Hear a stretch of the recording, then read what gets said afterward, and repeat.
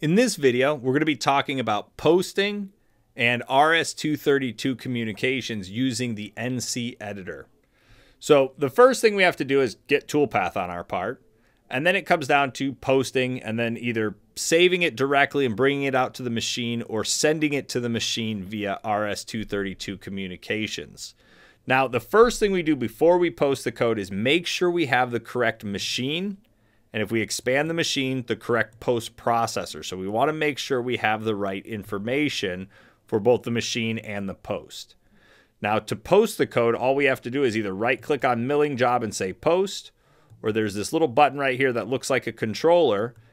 So we're just going to click this button right here to create the NC file, wait for it to process, and then it pops up right here on the posting tab. And there is all of our code right there. So now we have a choice. Either we save this directly by right-clicking and just saying Save As, and then I can go ahead and save it wherever I want. So I'm going to go to Part Files here and just say Save, and now I have a copy of that NC file saved. Now, if you don't know if you should just save it directly and bring it out to the machine, it usually means you haven't done some testing and you need to read through the code, make sure everything's safe. But I could also edit all of this code. So if there's certain lines in here that I want to take out, maybe these blank spaces or something like that, I can right click in here and then say NC editor. And this is going to launch this code into the NC editor, which you could also launch using this little button right up here. And this gives us an opportunity to modify the code, make changes to it, whatever we need to do. So we're just waiting for it to load up now. And there it is. So in here, I have the ability to read through the code, and it makes it much easier to read because line numbers are going to have a specific color to them. You'll see that the G values are all highlighted with this yellow color. Z's are orange. My X and Y are a black and a dark blue. We have our feed rates outlined. So it just gives us a lot of information so we could see what we want to change. Now in here, we have the ability to also go find and replace lines. We can go to specific lines. We could resequence our line numbers in case we deleted some lines and needed to resequence. I could come in and say, let's remove any blank lines. And it's just going to go through and remove any blank lines from the code. If your machine wanted no spaces, you could remove your spaces. And you could even go in and modify your feed rates and spindle RPMs throughout the whole file by a specific percentage if you wanted to. Now, you want to be careful with doing some of this stuff. A lot of this, like the spaces and blank lines and stuff, we can fix that through the post so you don't have to come in and do this every time, but still an option. Now, right here we have our view, so it lets us expand and collapse the code based on tool changes, comments, compare codes.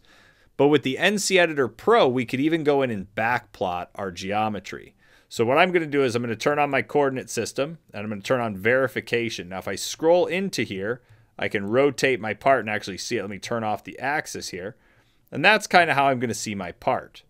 Now from here, I could say reset, and then I could say play. And what it's going to do is it's going to bring in the tools and run the exact job that I ran. And I could either have it show me the backplot, show me the tool path that's there, or just see it cut the part. The difference is this isn't running off of what BobCAD created by itself. It's not running off its own tool path like the normal simulation. It's running it based on what the G code here is telling it to run. So let me hide the back plot. And these are the rest roughing cuts. It's working its way back up. There's our flatlands. Here's our ball mill here. We could speed it up a little bit so we could see it. But this is a really good way to find out if you are going to have any problems. There is our 3/8 tool. We can see we have a rapid move somewhere wrong right in here. So we would have to go make sure that our Z value is set to the right height for when we did that move. So if we look in here, we can actually scroll down and in, and there's our tool.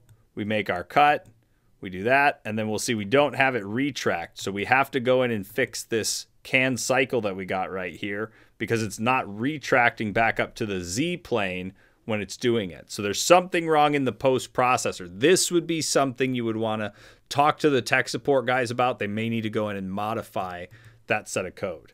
So then I'm done with the verification. I know that I have a problem, but at this point, I'm not going to go fix it. I'm okay with it. I just need to go and correct a couple things in the post processor. So after those things are kind of corrected, I can go up to this tools section here, and I could look at toolpath statistics, But really what I'm in this for is for the Start DNC transfer. So Start DNC transfer allows me to send via an RS-232 cable to my machine.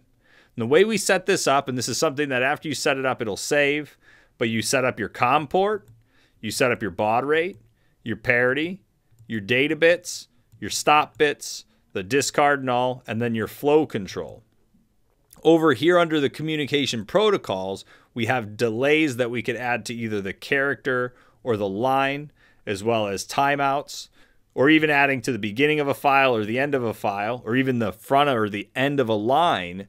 You can add in certain things. So if every line on your machine, when it's done and ready to go out to the machine, needs a % sign, then you could go in and say, add this to the end of each line. But again, most of that stuff should be done when we have the post processor on our end, when we modify the post. If there's certain things you need, we want to know those things so we can make a post that you won't have to come in and add this. All you'll have to do is make sure your serial connection is set up properly and then either send or receive to your machine. To get this information, you're going to want to consult the manual of your machine, see if it's in there. Otherwise, you may have to get in touch with the machine dealer or search online to find out what settings you should be using for your RS-232. And then after you have all that set up, you'll just say send. I don't have a machine really to run, but it is going to try and send through this fake port that I have on this computer. So it's just sending to nowhere right now. You'll have it showing up at your machine if all of this information is set up correctly. Now, if you're not using an RS-232, you can completely ignore this. Take your NC file, put it on a flash drive, plug it into your machine, and load it right from your flash drive, and that'll work as well. So when I'm all done, I'll just close out of this DNC, and then I can close my NC editor. And that concludes the video on posting an RS-232 communications from inside of the BobCAM for RHINO.